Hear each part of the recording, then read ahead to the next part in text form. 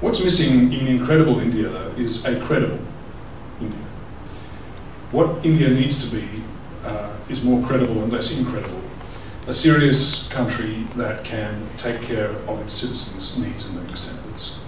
A serious country that can conduct itself as a serious strategic force in the world, as a country in its size and position should, to help improve the conduct of world affairs and reduce the risks.